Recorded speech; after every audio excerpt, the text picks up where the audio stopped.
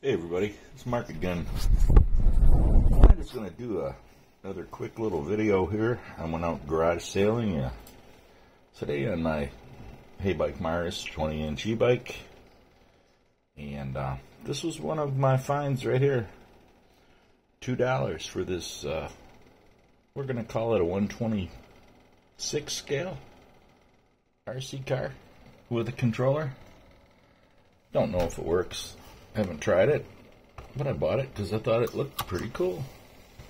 $2 for that guy. Yeah, it's not bad. Yeah, here's another thing we bought.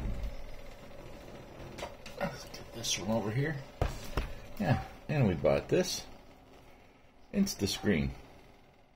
Normally was $5 somewhere.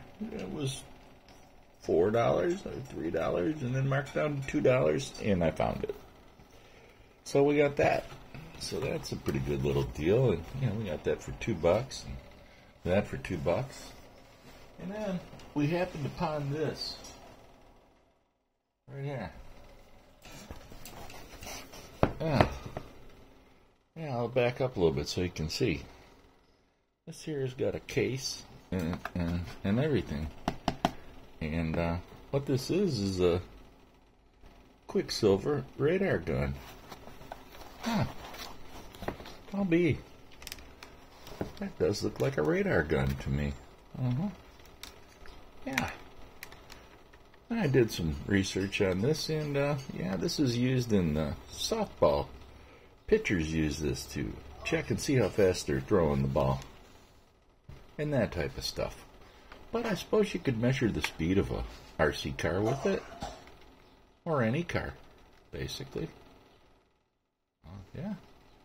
Yeah. So I queried the young lady that was having the garage sale as to how much she would take for this said Quicksilver radar gun, and she told me $1. I don't know about you, but I think this Quicksilver radar gun with the case probably works. Is worth more than $1. Maybe even if it doesn't work, I don't know, maybe it's not worth $1, but $1. That's what she said. And it has a tripod, so you can stand it up on its own. I gave her $2. I said, you need to get a little more for this, so that's what I ended up giving her, $2. But, yeah, all this good stuff, and, yeah, for less than $10. What I just showed you, the car over there, the radar gun, and a screen,